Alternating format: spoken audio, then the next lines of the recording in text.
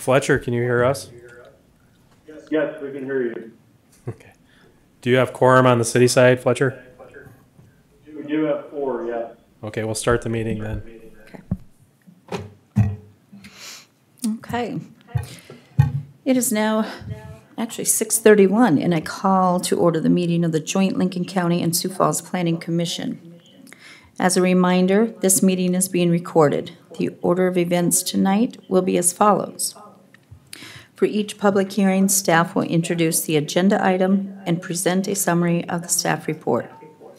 The applicant will then be asked to explain their proposal in further detail and to answer any questions from the Planning Commission members. I will then open the floor to public comment, first for the persons in support of the application and then for persons in opposition of the application. When you step up to the podium, please state your name and address and speak clearly into the microphone. Speakers are encouraged to only address new and relevant information pertaining to the item. Above all, please be cordial to all meeting participants and refrain from side conversations and speaking out of turn, or you will be asked to leave. Lastly, decisions on rezoning applications will be scheduled for an additional public hearing during an upcoming Joint County Board of Commissions and City Council meeting. Decisions on conditional use permit applications may be appealed to the County Board of Commissioners and City Council by submitting a letter to the County Planning and Zoning Office within 5 business days. Okay. I will now do roll call on the county side. Commissioner Jongling. Yes. Commissioner Boots. Here. Commissioner Green. Yes. Commissioner Poppins. Here. And Commissioner Hogan is here. And we will move to the city side.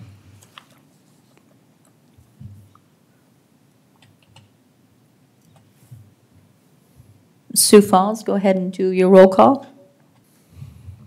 Are you looking for a roll call? Yes, please, roll call.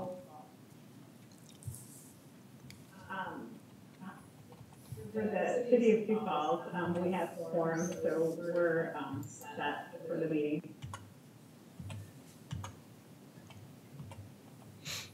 That's good, okay.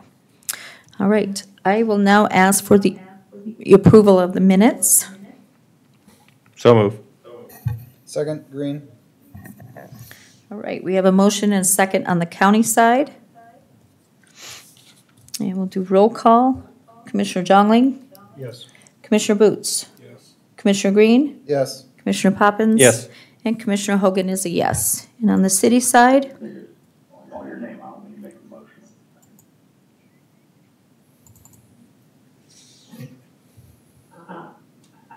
We couldn't hear, but it sounds like you approved the minutes, so I'll do the same on the city side. So do we have a motion to approve the minutes on the city side? Motion to approve the November minutes. That was from Paulson. Do we have a second? Second. Norman. Second from Norman. All those in favor, please say yes. Yes. Great. We have approved the minutes on the city side. Thank you. And now I will ask for approval of the agenda for this evening. So moved, Green. Second, juggling. All right, we have a motion for approval and a second. And I will now call roll. Commissioner Jongling? Yes. Commissioner Boots? Yes. Commissioner Green? Yes. Commissioner Poppins? Yes. And Commissioner Hogan is a yes. So we will move over to the city side for approval of tonight's agenda. All right, on the city side, do we have a motion to approve the agenda for tonight? Motion to approve the agenda tonight. Second, Paulson. All right, we have a motion and a second. All those in favor, please say yes. Yes. All right, the city has approved the agenda. Thank you. Now I'll ask for any public input on non-agenda items.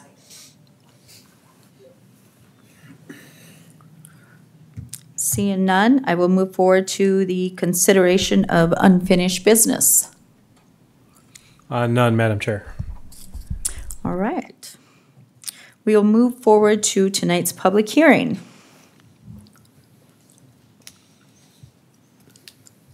Thank you, Madam Chair. Toby Brown, representing County Planning. The item that you have before you this evening is an application to rezone property The applicant for this item is Adam Scott. The property owner is Brinkevco Properties LLC. The location of this property is adjacent to the city of Sioux Falls. For more directions, it would be just south of the intersection of 57th Street and South Dakota Highway 11.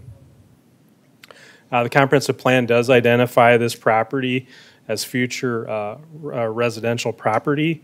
There's currently, the full parcel is about 34 acres in size. What the applicant is proposing is to rezone approximately an acre of that property. And so on the screen now is identified where that particular property would be. As you can see, the parent parcel and the subject 1 acre parcel is currently zoned A1 agricultural. It is adjacent to I-1 light industrial. That property to the north is developed with storage, warehousing, and contractor shops. Kitty Corner would be to the north, and to the east, that is the Frankman Auto Sales Complex. As mentioned, the property is currently not improved. The full 34 acres, there is some agricultural structures to the south, as you can see on the screen here, but where they would be placing the rezone or the 1 acre would be here. So the applicant, it did submit this application to rezone an acre of this property that is currently zoned A1 agricultural to commercial. The concept plan that the applicant submitted with the applications, it would be a retail type use. So the applicant currently owns Golf Addiction, which is an operating business in the city of Sioux Falls. This would be a second location for them at this facility. Again, that's conceptually. Again, when we're looking at a rezone, you're looking at essentially all the different types of uses that could be located within that zoning district. So staff did review the application. Again, this is within the joint jurisdictional area with Sioux Falls, so county staff and city staff did have conversations about the application. Identified that the comprehensive plan, as I noted earlier, identifies this particular area as future residential property.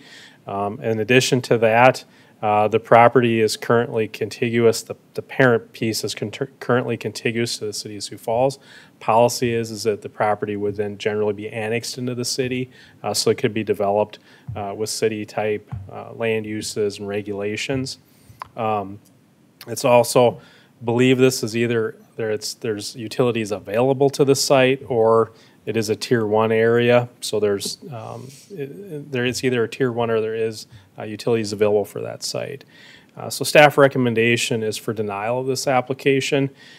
Staff feels that this property would be better be annexed into the city and developed with infrastructure from the city, and then also developed in accordance with the city type regulations. So with that, I'd be happy to answer any questions that you have for county staff at this time.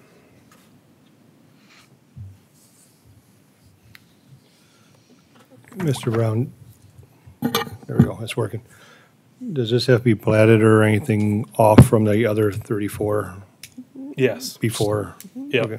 Yeah. So we've discussed that with the applicant. There would have to be a plat submitted that would divide that 1 acre out of it. But conceptually, this is what it would look like now. So. Toby, just for clarity, the exhibit in purple is currently zoned what? Light industrial. And the red is Commercial. proposed? Yeah. Commercial. Proposed. Yep. Is the item that they have intended to put there not allowed in industrial? That's a good question on that part of it. The type of use that they're requesting, it would be retail, so it would be more that fit in the commercial type zoning Yeah, district. just curiosity because of trying to have mixed zonings in a tight area. Yep. So, thank you. Yep. Okay, thank you. The applicant is in attendance this evening, so. Thank you. Okay, we'll now have the applicant come up to the podium. Please state your name and address for record, please. Adam Scott, 26548 463rd, Hartford, South Dakota. We'd like to table this discussion until next month's agenda. We're working with the landowner currently on some projects that have come up through this process. So we'd look to forward this on to next month's meeting if possible.